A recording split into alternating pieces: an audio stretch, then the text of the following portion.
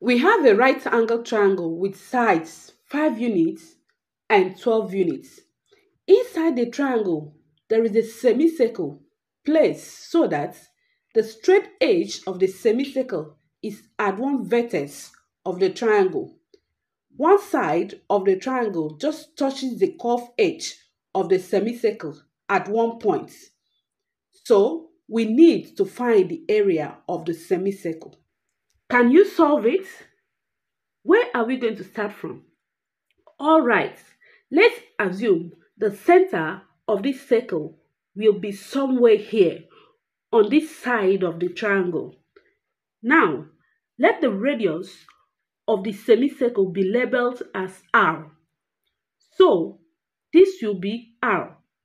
And if we draw this radius from the center to this point, it will also be equals to R. So, let us find the hypotenuse. Because this is a right angle triangle, we will be using Pythagoras theorem. So, consider this right angle triangle. If this is of length 5 units and this is 12 units, then what will be the length of the hypotenuse? Let us label the hypotenuse as x. So x will be equals to the square root of 5 squared plus 12 squared, which will be equals to the square root of 25 plus 144. X will also be equals to the square root of 169. X will be equals to 13. So the hypotenuse is 10. Excellent! What else do you notice? Try looking deeper. Let me explain a theorem involving tangents and a radius. A tangent to a circle is a line that just touches the circle at one point. It is always perpendicular to the radius drawn to the point of contact. So what will be this angle? It is a right angle. Nice one.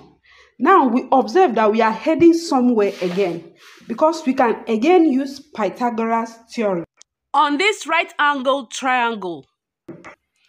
But then we have the side length as R units. If this length is 12 units and this is R units, then this side will be of length 12 minus R. Now, we need this length. We know that the whole of this length is 13 units, but that alone will not give anything. So, we need the length of this piece so that we can find the length of the side of the triangle. For that, let me tell you about a theorem called two-tangent theorem. If two tangents are drawn to a circle from a single external point, then this tangent will always be equal in length. So, in our case, this point acts as the external point through which we have these two sides as the tangents to the semicircle, and therefore this side will be equals to the length of this side. This is 5 units, therefore this will also be equals to 5 units. Therefore, this length will be 13 minus 5 or 8 units. Yes, everything is super easy now. Let's use Pythagoras theorem. That will be a squared plus r squared equals to 12 minus r squared. Now let us expand this one. We are going to have this 144 plus r squared minus 24r. Now when you move this r squared to this side of the equation, you are going to have r squared minus r squared. That will be 0.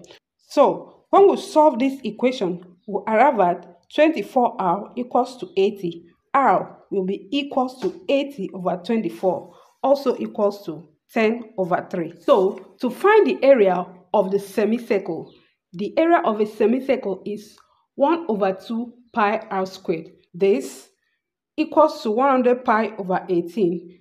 Area will be equals to 50 pi over 9.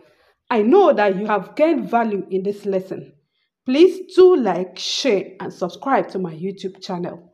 Bye.